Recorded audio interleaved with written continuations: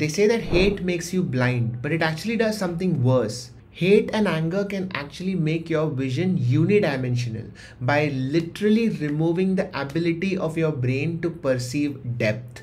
When you look at an object with hate or anger, your brain's innate ability to judge the depth of an object reduces. And the same thing also applies when you look at a person. And when you lose the ability to perceive depth, that is when people turn into caricatures. So quite literally, hate makes you lose perspective.